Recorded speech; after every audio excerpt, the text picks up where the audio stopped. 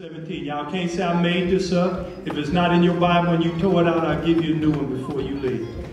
Because you need this one. This is a deliverance scripture. 2 Corinthians 6 chapter 17 verse. What does he say?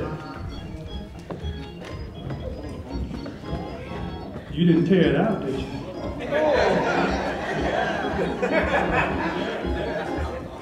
Okay.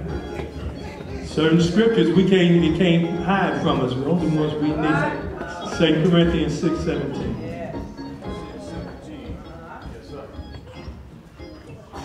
Turn and face you. Turn and face. Let us stand for the reading of the scripture if you can.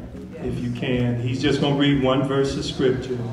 And then we're going to read it back together because I think it's good for the edifying of God's people. 2 Corinthians chapter 6, verse 17. When you have it, say amen. Amen. First, giving honor to my Lord and Savior Jesus Christ, and honor to my pastor and Reverend Cherry, my brothers and sisters in Christ.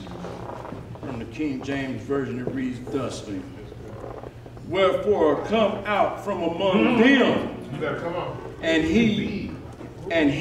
be ye separate, yes, sir, saith the Lord, yeah, and touch not the unclean thing, and I will receive you. Amen. Let us read it together now. Yes, yes. Wherefore come out from among them, and be ye separate, saith the Lord, and touch not the unclean thing, and I will receive you. That's a deliverance scripture. Somebody say amen.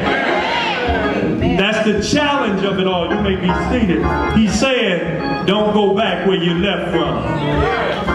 That's right. It's way too quiet in here because some of y'all say, but I enjoyed it, Lord. He said, but come out, which suggests that you in there. Like Prego, you in there. And he's saying, come out from amongst them and touch not. Don't get mad at me. That's what the Bible says. Get mad at God. He throws. Because it saith the Lord. So if you listen to anybody, I suggest you ought to listen to the Lord. Amen. Amen. Amen. I'm just glad to be in the house of the Lord. Amen. You got a song you want to sing? I don't want to hear it. You brought